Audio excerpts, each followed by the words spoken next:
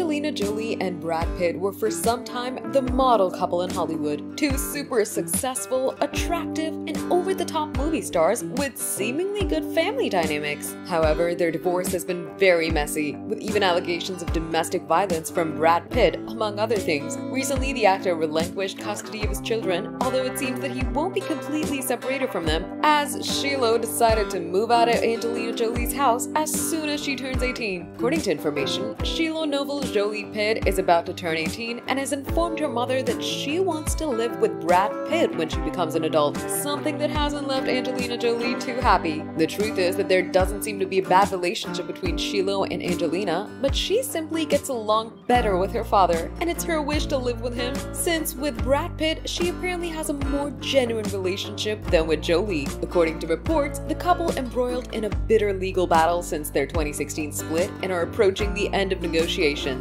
Brad Pitt, who originally sought a 50-50 custody agreement for their 6 children, is now granting Jolie primary custody with visitation rights so they can finally put an end to the legal battle they've endured for 8 years. A factor in this decision is the age of her children, as most of them are now considered adults in the eyes of the law. Allegations of difficult relationships between Pitt and the older children, including not really getting along with his son Pax,